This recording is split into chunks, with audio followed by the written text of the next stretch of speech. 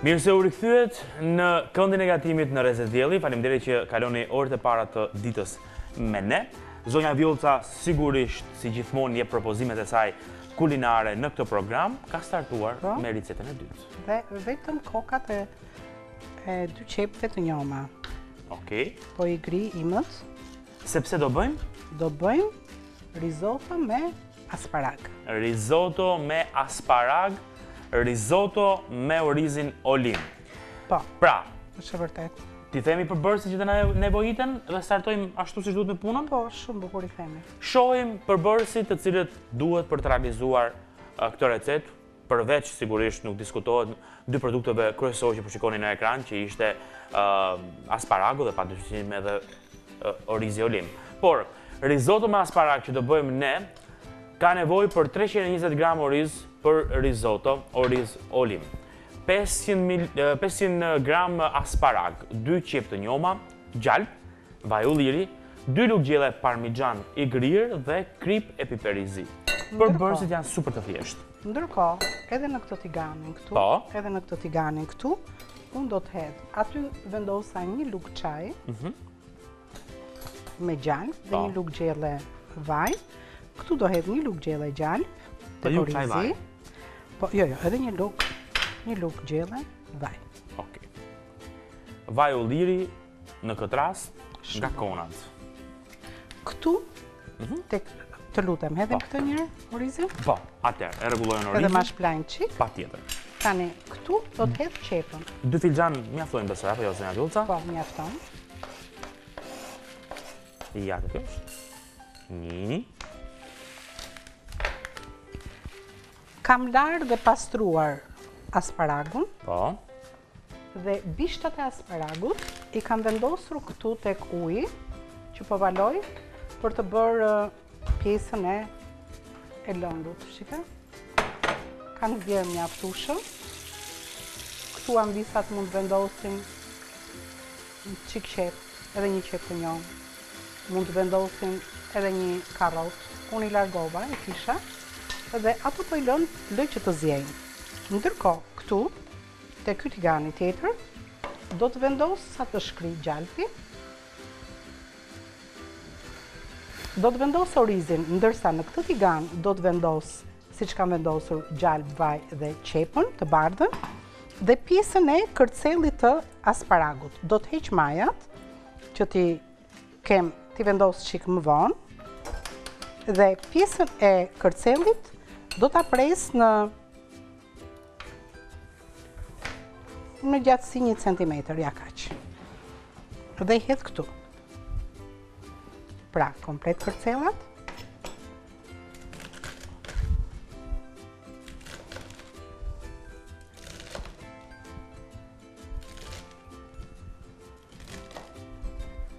Tani, ca të gjata, do të heq se do t'i skuq veç për të zbukuruar pjatën, ha? Patjetër. Ja, edhe një çik.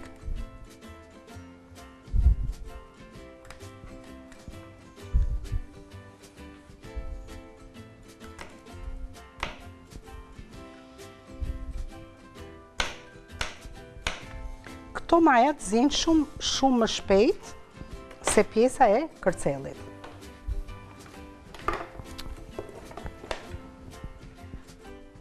I ka ordisim së bashku me qepën. Këtu. Tani unë po largoj pak të pjesën e qesës, që dhe të hap pak hapësirë. Aty jedhim orizin olim. Tashmë kompania Olim, në bashkëpunim me një ndër kompanitë më të fuqishme turke, më të famshme, më të mëdhaja turke, që quhet Jaila, ka sjell në treg orizin olim. Orizi i cili është për pilav dhe për rizoto, njëkohësisht ka edhe oriz tjetër që është tradicional. Është një oriz fantastik, është pa kolesterol, është shumë i shëndetshëm dhe është jashtëzakonisht shumë cilësor. Madje unë po ju them disa prej informacioneve, të cilat vërtet janë të rëndësishme për të ditur për një produkt siç është orizi, duke qenë se orizin e përdorim shpesh. Atëherë, përveç garancisë që ka, sepse është një produkt i certifikuar, dhe kur certifikohet ndërkombëtarisht normalisht që është jashtëzakonisht shumë i sigurt si produkt. Po ju rikujtoj edhe një herë që përmban vlera ushqyese si fibra, minerale të larta, fosfor, përmban hekur, vitamin B, acid folik, është pa kolesterol dhe përqindja e yndyrnave është jashtëzakonisht shumë, po shumë e ulët. Është ky oriz, pra orizi olim është kokori rrumbullakët dhe është shumë i pastër. Konsumimi i një filxhani orizi në ditë përmbush kërkesat ditore të organizmit me ushqim, ndërkohë që kokrat e orizit të bardhë janë të pasura me karbohidrate komplekse, të cilat rekomandohen të konsumohen sepse 45% dhe 60% të kalorive vijnë nga këto karbohidrate. Kështu që përdoreni pafund sepse certifikimi i cilësisë është shumë i rëndësishëm dhe mbi të gjitha, pra përdoreni orizin në përgjithësi, por ky që kemi ne, që sjellim ne në program edhe që ju keni filluar ta keni tashmë në shtëpitë tuaja, ka vlera më shumë për shkak të një produkti, një bashkëpunimi të tillë siç është kompania Olim me kompaninë turke, duke nxjerrur në treg produktin më të mirë të mundshëm të orizit. Shumë bukur. Pastaj zihet edhe lehtë, mora, disa lehtë që është, përzihet këtu, është fantastik fare. Tani fillojmë dhe hedhim këtu lëngun e perimeve. Duke hedhur nga një garusht dhe nga një garusht e lëm që të përthithet. Duke vendosur her pas here edhe kapakun, ma e çik të kapakun e bardhë Alban. Këtu pra, bëre. Këtu qepën e ka urdisim derisa tulin këto volumin. Po. Të zbuten pak.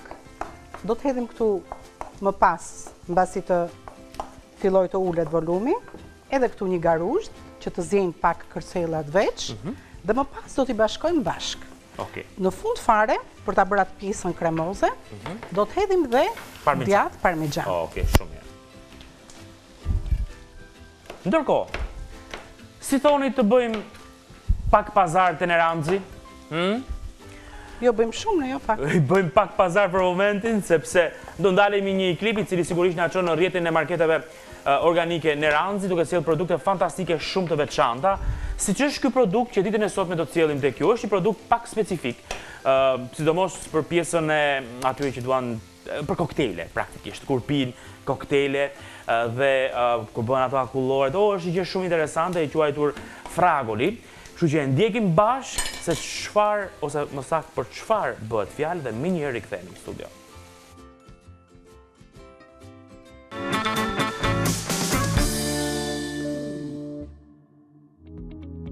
I ëmbël dhe me një aromë fantastike, fragoli është një liker me lule shtrydhe të egra të plota në përmbajtjet e saj dhe vetëm me 24% alkool. Me aromën origjinale dhe intensive, fragoli është një liker që mund të konsumohet në çdo kohë të ditës.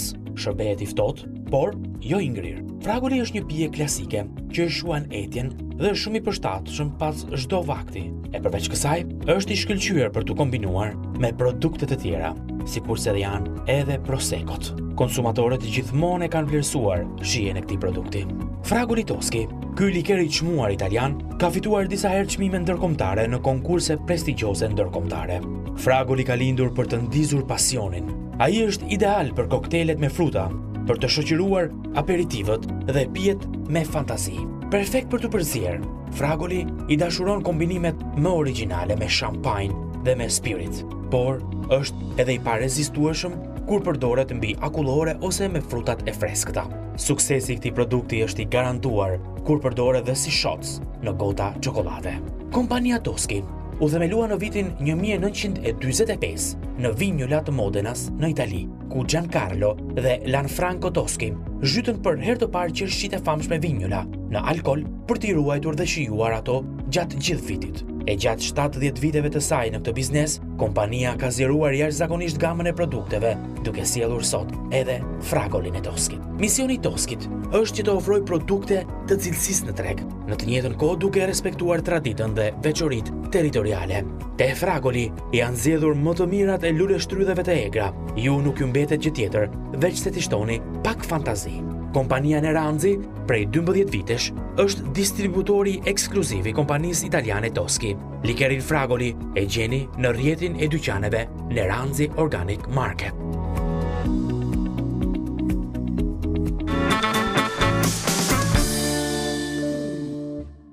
Mirë, u rikthyem, e keni ndjekur pa diskutime dhe produktin e ditës së sotme nga pazar me Neranzin. Super. Tani do të hedhim komplet përbërësit. Asparagun. Ma e më këtu këtu? Po. Vazhdojmë përsëri me lëngun. E kam vendosur këtu këtë, ha? Do ta duhet më kapaku? Cili? Kapaku këtu. Po, na duhet herë pas here. Ta lë këtu. Po. Ndërkohë që jemi duke realizuar risotën me asparag, na jepni edhe një grafikën, do ju lutesha, për të parë përbërësit. Përbërësit të cilët po përdorim për të realizuar këtë recetë.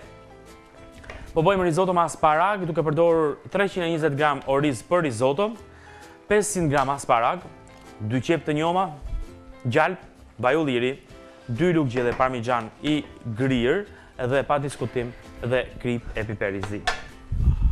Bravo. Do më bësh gati në qik letër, Alban. Çfarë letra? Letër pjekje. Pjekje, okej. Se për sa ti vendosim një qik këto kërcejt janë shumë të butë. Jo, më falë. Letër kështu, okej. Po. Urdhëro. Shumë mirë.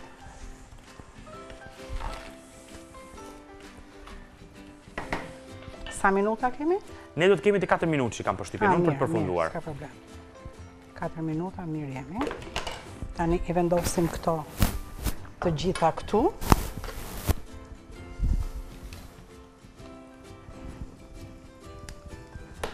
Këto janë edhe salat mund të hanë, janë shumë të buta. Shumë e vërtet, janë shumë të mira. Mund t'i largojmë këto këtej. Po.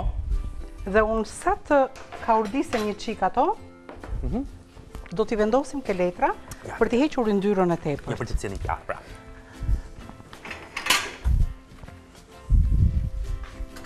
Ja të t'i kemë. Mirë, kjo është receta e dytë, ndërkohë recetën e parë kemi nxjerr nga fura, dhe duke nxjerr u përvoluam. Po, është e vërtet. Ç'është e tjetër kjo? Në fakt do ta kishim lënë pak brumin të pushonte, që ai do çahej, po do çahej nga sipër. Po, që s'ka problem. Sigurisht që s'ka problem. Asnjë gjë s'është. Pastaj kur të ftohet komplet, atë pres feta me një trashësi 1 centimetër e gjys. Po, kështu e ngrohtë nuk mund të pritet, aq më tepër që është me reçel, po dhe nëse do të ishte me çokokrem, e njëjta gjë se do të derdhej edhe reçeli dhe çokokremi. Tani këtu do të hedhim parmixhanin për ta bërë atë pjesën kremoze. Hedhim po gjithë. 2 lugë gjelle janë. Dhe është një recetë, jo, nuk kemi hedhur piperzi. I kam hedhur kripë ke lëngu, pak, duke llogaritur dhe që parmixhani ka kripën e vet. Shumë e vërtetë edhe kjo. Po. Ja. Të gjitha këto i vendosim tani këtu tek letra, që kur të servirim mos të ketë fare yndyrë. Shumë e drejtë. Ja. Asparagu, ju rikujtojmë edhe një herë që asparagu është një produkt i cili nuk duhet gatuar shumë. Është një produkt i cili është më i shishëm kur është në këtë lloj forme, vetëm një, sidomos kur është kaq i njoma, majat. Keni parasysh vetëm një skuqje të shpejtë, ose në rastin e zgjerrjes një zgjerrje fare të vogël të shpejtë dhe është fantastike. Për 1 minutë jam gati, marrim atë pjatën. Kë për pjatave, po ato. Atë që ne i servirim.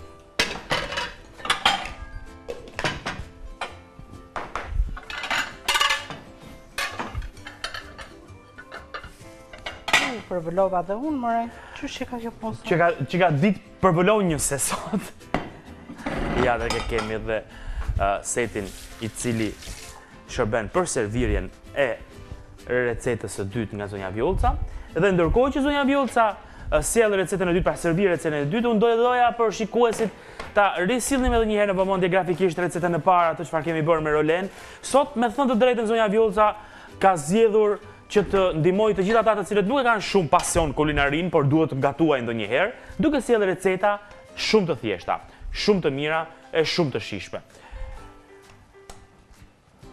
Atëherë, për rolen me reçel që zonja Vjollca ka realizuar ditën e sotme, duhet për të përdorur 2 vezë, 120 gram sheqer, 80 ml vaj, duhet 80 ml qumësht, 1 lugë çaj pluhur pjekës, 1 lugë çaj lëkur limoni, Mos harroni që duhet edhe 450 gram miell dhe pa diskutim duhet edhe 300 gram prebede, siç mund ta shikoni edhe vetë. Dhe ky është rezultati që shikoni këtu. Prebede boronice kemi përdorur ne, ju mund përdorni çokoladë, ju mund përdorni çfarë dëshironi ju për mbushjen. Kjo pjata është me mik, se të jemi në shtëpi, nuk ja ve gjithë majat e asparagut Albanit. Kjo është për mua. Po. Dhe tja ku janë recetat e zonjës Vjollca për ditën e sotme. Fantastike fare. Ju rikujtoj... Më të çrejtë ta duhet. Jo ka problem, ju rikujtoj, dua t'ju rikujtoj edhe një herë mënyrat se si ju mund të na kontaktoni nëse dëshironi apo të gjeni recetat e zonjës Vjollca në rrjetet tona sociale. Ju keni mundësi të na ndiqni në faqen tonë zyrtare në YouTube, kemi kanalin tonë zyrtar në YouTube që është Rreze Dielli, më pas mund të na ndiqni në faqen tonë zyrtare në Facebook Rreze Dielli, kujdes, Rreze Dielli, shihni logon se mund të ketë një Rreze Dielli tjetër, për çën si ka kjo. Dhe në Instagram keni mundësi të na ndiqni me faqen Rreze Dielli Report TV. Kështu që mënyrat për të gjetur të gjithçka çfarë ndodh në këtë program, përfshirë këtu dhe recetat e zonjës Vjollca janë të panumërta. Tani zonja Vjollca, të lumshin duart. Faleminderit. Do shihemi sërish nesër bashkë. Patjetër. Me të tjera receta. Patjetër këtu nesër në mëngjes. Në sabah. Së bashku me Albanin. Edhe me Belën. Edhe me Belën. Okej. Bashkë mirëpafshim. Kemi përfunduar këtu me gatimin për ditën e sotme. Tani do japim një mesazh promocional pa diskutim të Biolabit dhe më pas është flesh informative, intervista, kemi shumë gjëra për të thënë.